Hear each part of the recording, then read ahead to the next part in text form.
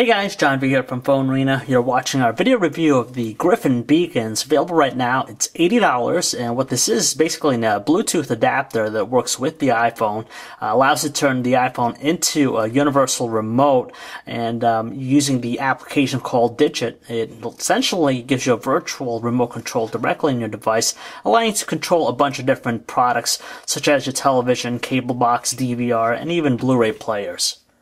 So what's peculiar with the Griffin Beacon is its design. It's very minimalistic, and at first we think that's just nothing but a polished stone, but in fact it's a lot of stuff inside of it.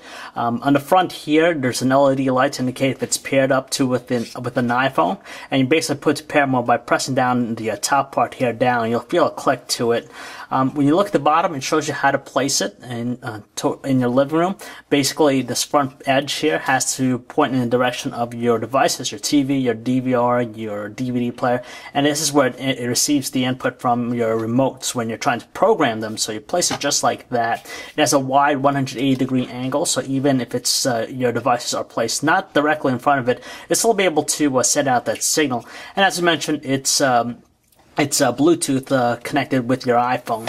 Unfortunately, though, it is powered by 4 AA batteries. There's no external power source, and you need these 4 batteries. But so far, the battery life has been pretty good from what we're checking out, even though it's in standby mode and also constantly used over the course of a week now.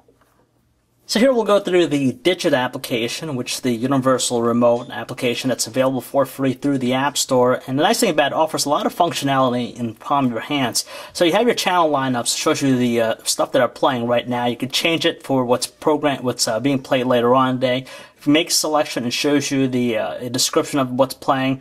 It integrates some social networking access to it, so you have things like you can like it, you can not like it, and on top of that, it goes into your My Shows. It shows you all the stuff that you've liked and what's playing. And you also have Netflix integration with it. It just shows you your instant queue that's available right there. As far as the remotes, you go into the second tab here at the bottom. It says Devices, and you have a virtual remote here system for your TV, your DVR, your cable box, a bunch of different stuff. And the nice thing is that the tutorial in setting them up is pretty easy. You have a lot of nice buttons here. Of course, you have like the volume, the channel, the menu, input, and of course you could always personalize it. You could add a different set of buttons. You could remove it. You could have different placement. You could have a secondary place too if you don't have enough room for the first one. Just a lot of stuff which is definitely nice. The third tab is your activity, so it shows you all the stuff that you're doing, like for example watching TV, and you can have different activities such as programming your remotes, your receivers, and all that stuff. Different room profiles here. Right now we have set for living room, and of course the settings, which gives you useful things like the battery level, 73%, just because the Griffin Beacon doesn't have it directly on itself, so you have to go through the app. Alright, so now we'll show you just how the Griffin Beacon works in action. We have our TV right here. We have the iPhone 4 connected to the Griffin Beacon. Let's power up the TV, pressing the corresponding power button. You can tell in the background it's going to load up the television here really quick. And just nice just because you're less prone to actually losing the iPhone versus a remote, which you can lose, of course. You know, it happens to everyone, but we're a little bit more cautious with the iPhone. And so once it's turned on, you can do a variety of different functions. You can do volume up. You can tell it's raising the volume. Volume down. Change the channel. Bring it back to the same one.